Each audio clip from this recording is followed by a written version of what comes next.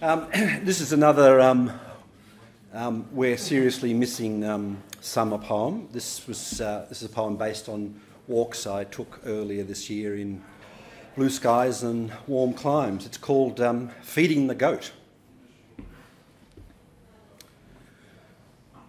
The little girl is feeding the goat. She holds out a hand of hay. The goat has put his head through the wire. His upper lip quivers as his unseen teeth tear at the hay that the little girl holds out to him. She is not a metre tall and laughs, her thumb and forefinger pressing the edge of the goat's ear as he turns his head to tear at the dry hay the little girl holds out to him, giggling at the soft brown fur she holds. The goat has long, swept-back horns. The little girl wears a white hat, a layered skirt and a striped top.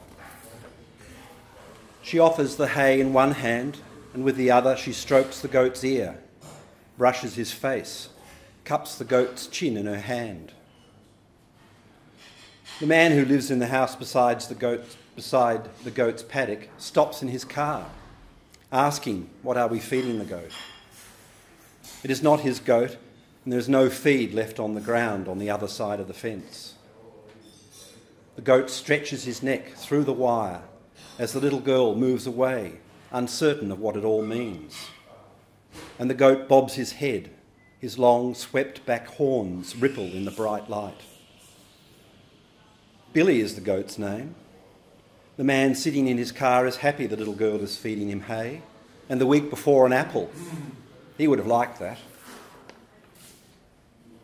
Now, the hay is all gone and the little girl looks at Billy, then up at her father. Billy lifts his feet and moves slowly backwards, turns his head so his long pointed horns slip between the wire-strung fence, going backwards without touching the taut strands. The little girl with blue eyes has nothing left to feed him. Billy follows her on his side of the wire, as she, with her father and me, walk back the way we have come. Thank you.